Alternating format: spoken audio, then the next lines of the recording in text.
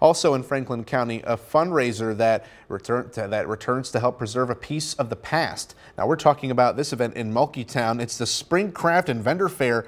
It was this afternoon, hosted by the West Franklin Historical District and Silkwood and Museum.